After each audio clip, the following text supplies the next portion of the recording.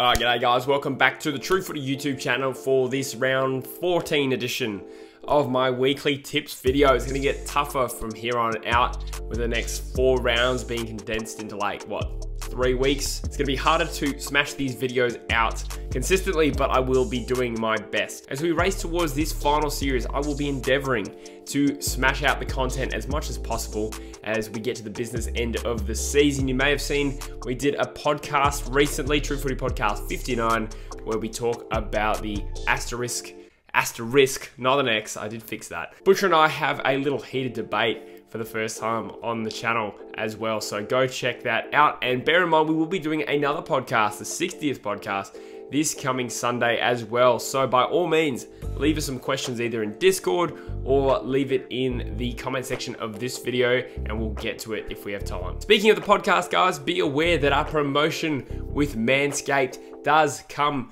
to an end at the end of August. So that means you have about just a matter of days even to get your discounted products. Remember, the code has changed. If you saw it in the podcast, the discount code has changed from True Footy to TrueFooty20, all caps, all one word. I will leave the details for that in the description of the video. You get 20% off their products and free shipping. And if you were gonna get that sort of stuff anyway, you'd be really helping out the channel. As always, guys, before we get into the tips, let's do a couple shout outs for the people winning our fantasy and tipping comps. So we'll start with fantasy. We have a new leader, Harrison Hyde, aka Hazza11, who I think is leading the competition for the first time this year with a monstrous 1846 on the weekend. And his average score is now 1687, which puts him 2 points ahead of last week's leader. So well done, Harrison. Now, it was a sick round of tipping for just about everyone. It looks like almost everyone got 8 or 9 in the top 40 or so.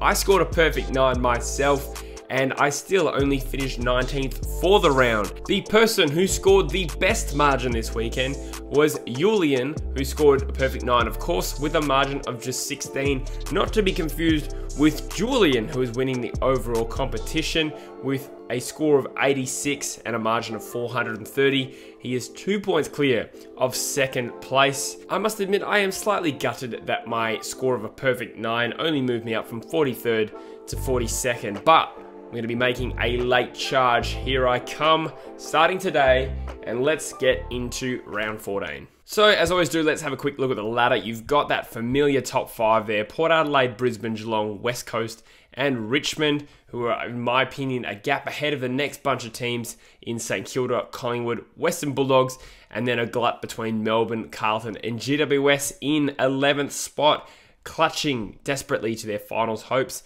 Below that, you've got Essendon, who have slumped to 12th with some bad injury luck and some bad form. Fremantle jump up to 13th. Gold Coast, Hawthorn, Sydney, North Melbourne, and Adelaide are the bottom 5. So the first game of the round is between fierce rivals Hawthorn and Essendon at Adelaide Oval, and that's nice. I don't know why they're playing at Adelaide, but it is a great stadium for what should be a fairly evenly matched game. It's hard to say that on paper. I think Essendon this year have been a lot better. Hawthorn have had a lot of injuries as well, but neither of these sides are playing hot footy at the moment. Last week, the Hawks obviously they played in Adelaide against the Power and went down by 10 points. Unlucky not to win, but equally, Port were pretty inaccurate, so hard to know what to take from that. Even still, they played a little bit better against West Coast a week before that as well, and they're slowly improving, but again, they're a long way off the pace this year. And Essendon kind of took it up to Richmond in the Dreamtime game last weekend, only going down by a couple of goals. That is a pretty solid, result against a team that is, as far as I'm concerned, as good a chance to win the flag as any this year. Like I alluded to before, Essendon have had some bad injury luck this year, but to be seeing 12th at 5-6-1 and a percentage of 86 does show that they're not playing the sort of footy we know we're capable of. That being said, I just feel like, it's a tough one. This is almost a 50-50 for me, but I'm going to say the Bombers just keep in touch with the top 8 and get a win by, 2 goals. Next up is a game very close to my heart, Richmond and the Eagles. This was the teams I wanted to play in the grand final at the start of the year, and it's still not looking like that far removed from reality. Richmond, as far as I'm concerned, are much better suited to Queensland conditions than the Eagles, and that's what makes me nervous about this game. Obviously, the Eagles won 8 on the bounce, and playing some good footy, kind of dropped off in that last quarter against the Giants. It's hard to know whether they were players were sort of mentally backing off because they knew, we've got this run of 5 games in 19 days coming up. It's hard to say. This is a crucial game. We will be live streaming it as well on the True Footy YouTube channel. So get around that if you're available at 5 p.m. Perth time, 7 p.m. Queensland time on Thursday night. If this was Perth and you could guarantee good conditions, I'd be backing West Coast on form at the moment.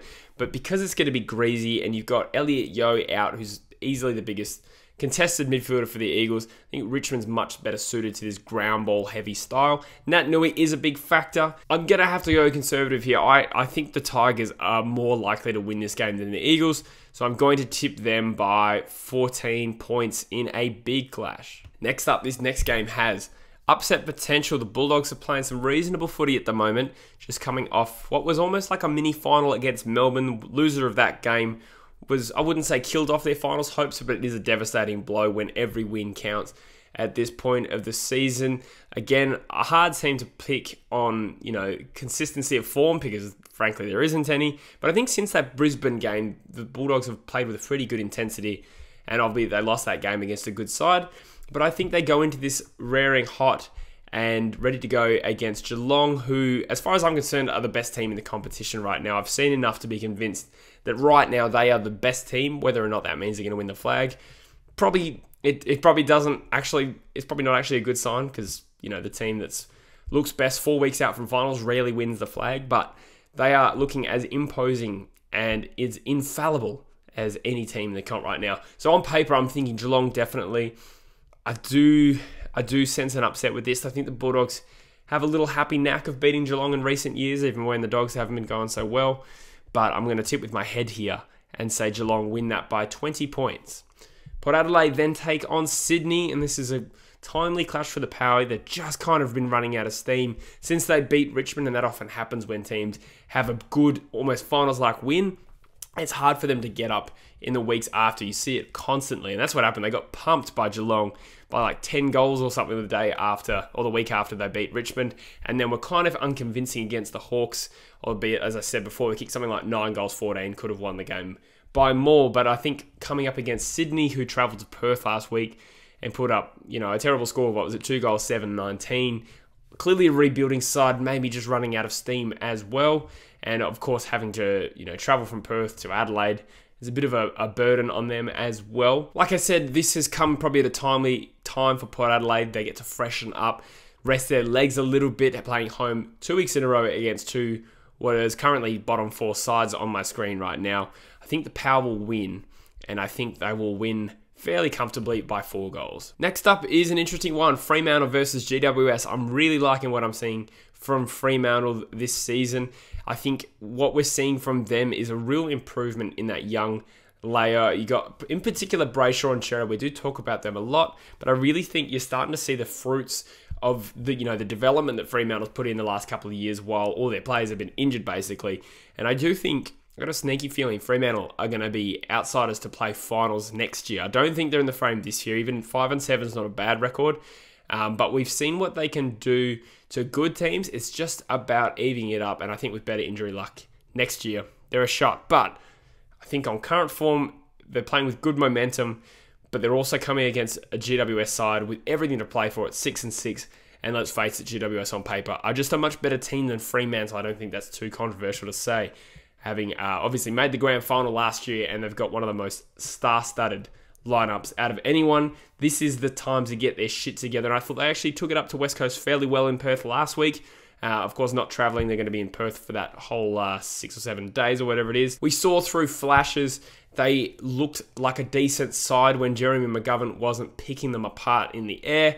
I think they outscored the Eagles by 4 goals in that last quarter. Again, was that because the Eagles dropped off? Definitely partially, but I do wonder if that's going to give them momentum. Look, I think GWS are good enough to win this game by, say, 22 points, but I think it would actually be a reasonable standard game. Ooh, Melbourne versus St Kilda at Trigger Park, which I believe is Alice Springs. Melbourne again coming up against a side at, I wouldn't say similar level. I think St Kilda have proven themselves to be a level elevated above Melbourne this year, but this is kind of still an almost finals-like game between a side that's playing, or currently in 6th, and then Melbourne, who's still trying to cram into that top 8. It's a really, really important clash for the Ds, and we saw what happened last week when they played a mini-final. They did not rise to the occasion. I tipped the Dogs to beat them last week, and I got shat on in the comments, but it is nice to get one right every now and then. Let's face it, my record this year hasn't been great. Melbourne are typically an inconsistent team. You look at their last 5. They've had 3 50-point wins, one of them against Collingwood, and then a 5-goal loss, and then a 50-point loss against Port. So that just shows how up and down they've been this year. It makes me reluctant to tip them against the Saints, who, to their credit, other than one horrific performance against the Cats, where they lost by 10 goals, they've been fairly steady this year, and it was only a couple of weeks ago they flogged Essendon, another side around this sort of level as far as I'm concerned. Last week they didn't quite get the chocolates against the Lions, maybe unlucky not to win. They were coming hard at the end, giggity. That being said, I don't think the Lions fully brought that intensity we've seen from them in previous weeks. I do wonder if some of these contenders are getting a little bit fatigued at this time of the year. Personally, I think as an aside, this is a good time to have a little bit of a slump. So that does bode well, I think, actually. Look, I'm rambling here. I think St Kilda have proven themselves to be the better side this year. Can Melbourne come out and beat them? Of course they can, but I am going to go conservative again. I'm feeling conservative this week. I'm going to say the Saints win by 10 points. It's a big game, that one. If Melbourne win that really throws the top 8 calculations. It makes it very interesting. Oh, Carlton versus Collingwood at the Gabba. This is a tough one. Carlton, with a full head of steam after that massive win in Perth against the Dockers, really came out and I would say surprised me a little with the way they beat the Gold Coast. The Gold Coast haven't really been smashed too much this year, and it's fair to say the Blues really walked all over them. The trajectory the Blues are on at the moment, while not really, as far as I'm concerned, I'm not really convinced they're in the frame for finals, although now I look at it, if they win this game, they'd be higher than GWS, so maybe that's unfair to say. This is a huge clash, I guess, for the rivalry stakes as well, but both of these sides are in the frame, pushing for that 7th and 8th spot. It's ridiculous how, Collingwood are, I want to say, underachieving, but I've talked about their adversity in previous videos. What I think happened last week was against North. I thought they were playing all right. They got challenged early. They sort of overcame that. They started playing well. And I think what happened at the end where they started to break through and actually started to hit the scoreboard really built that confidence. I'm big on confidence with teams and momentum going into games. I think is an underrated factor. And I do think maybe, and they've started to get some players back, Collingwood might be over the worst of their adversity and their troubles. And I think this might be the week we see them play back into form. It's going to be a great game. These two sides are fairly evenly matched on current form. Well, actually, Carlton have been definitely better in the last month. But I'm going to say Collingwood hang on to their finals chances. They break the Blues' hearts, and they're going to win this by 12 points. Next up is, I think, the second last game of the round, Gold Coast versus North Melbourne. Not exactly a headline clash. Gold Coast, again, kind of running out of steam, similar to how they did last year. It was maybe a month or two ago, we were talking about them as almost, not final certainties, but good chance to make finals.